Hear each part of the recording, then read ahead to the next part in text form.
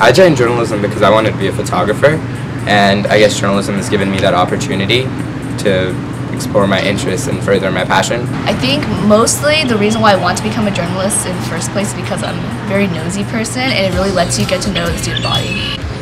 It's actually made me become a lot more extroverted and I guess a lot more aware of the situations that are going on, like the current events and stuff that's going on in the world, and it's made me more curious and investigative. I just get to cover local school events or tag along on interviews, and I get to kind of see how news is formed firsthand. You get to write about what you want, and you get to tell the school a story.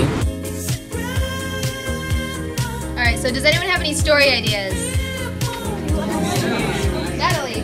The first thing I noticed when I went in the class is that every year it's so diverse. We have people from all kind of groups and all cultures in one class, and they're all united under one passion or one goal. So that's something that's really plays into how we write, and everyone's very supportive of each other, and everyone works well together, so it's like a family. I want to write some satire, especially because a lot of students complain about how difficult AP Lit is.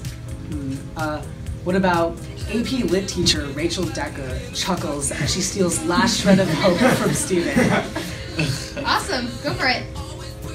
You should totally join journalism because it really opens your eyes to what happens not only in the school but in the world, and it really lets you understand kind of other people and where they come from and their perspectives and stuff. There's two different sides of journalism. There's obviously the side where you want to report the facts and get the information out there, but at the same time there's also the emotional aspect. And while I think a lot of people think journalism is very hard facts reporting, a lot of it is about capturing the stories of other people as well. So I think journalism is also important in the sense that you're able to bridge understanding gaps and allow others to understand different people's situations by telling their stories in a candid and real way. It's basically about empathy.